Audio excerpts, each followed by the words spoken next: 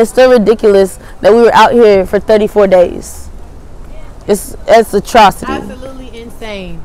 Absolutely insane. Enough is enough. The occupation of Blackburn Student Center by the Live movement ended November 15th at noon after 34 days. The protest drew the attention of notable figures Yandy Smith, Wale, Jesse Jackson, Debbie Allen, faculty, alumni, and participants of former Howard protest. It'll be really interesting to see how this energy can be taken from a mobilized event to a sustained, organized movement.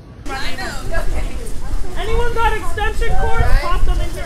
The occupation relied on community for support and donations. There was coverage on social media and various news outlets.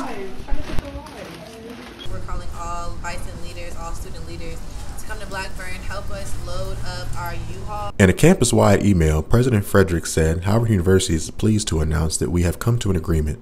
This is a welcome step forward. We have so much more to accomplish together, and the future for all of Howard looks very bright. We got strides to accountability. I can say that we laid groundwork for questions to be answered in the future and for Frederick to show up when we need him to. Hopefully he resigns though. Though an agreement has been reached, the terms of which are still confidential. We'll keep you locked here on NewsVision with the latest. On the campus of Howard University, I'm Jaylen Williams.